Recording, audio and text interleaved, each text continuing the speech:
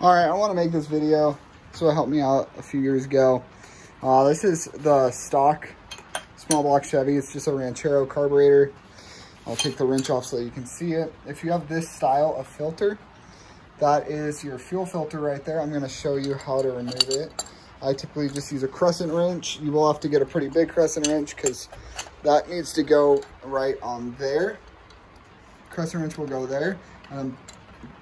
The box and wrench will go right here, and then you'll use this right here, and then you'll put this one right here. They're typically pretty tight. Break it loose. I already broke it loose. That's why you got my sound effects.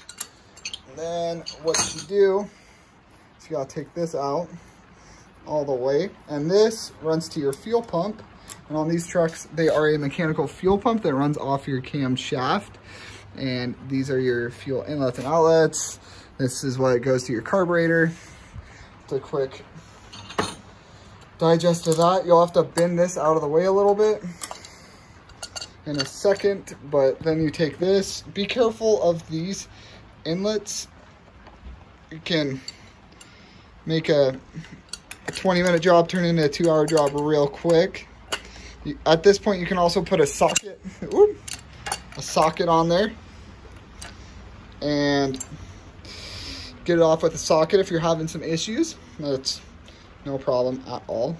And this is gonna look a little bit weird. I've been dumping oil. This is a motor I got off Facebook Marketplace. So there might be oil in this. Normally it's gonna be gas. And by the way, when you crack that loose, a little bit of gas might come out. I'd recommend doing this on a cold motor. Maybe let it sit overnight. So, crescent wrench don't want to sit there. No big deal. Okay. So once this is out, then there's just this little filter right here. And what you'll do is you'll switch this out. This one actually looks pretty good for being a Facebook Marketplace find.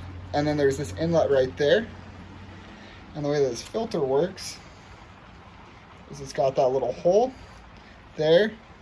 This is the side that you'll screw onto this. And then this sits in there, so all the filtered gas goes into the carburetor. It's a pretty simple system. It's not too common. When you order a fuel filter for a modern car, they're typically in a big box. You walk into an O'Reilly's, you might get a little bit confused when they hand you this little guy. Just a little tip. Hope you guys have a great rest of your day. And good luck with it. Go out there and get it done.